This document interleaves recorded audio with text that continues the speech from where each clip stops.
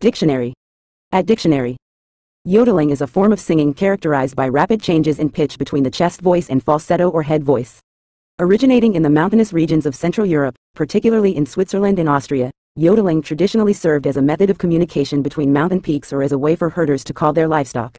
It involves repeated and rapid shifts in vocal register, creating a distinctive and often lively melody. Yodeling techniques vary widely, with different cultures and regions developing their own styles and variations. Modern yodeling has been popularized in folk music and has occasionally crossed over into popular music genres, showcasing its unique vocal techniques and rhythmic patterns.